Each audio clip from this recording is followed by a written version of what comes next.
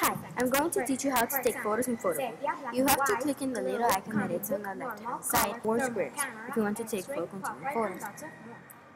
And if you don't want to take for continuing photos on anyone, press the little icon that was on up before.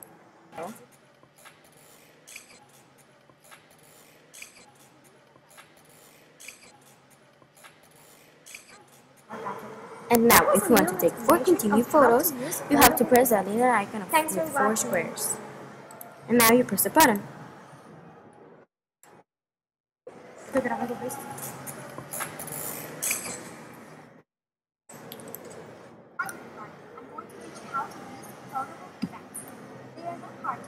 And now, if you want to see one photo in specific, you can press it, like this.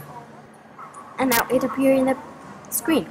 And if you want to see the 1 of 4 photos, and you want to see only one, not the 4, you press it, and you press the one you want, like this one.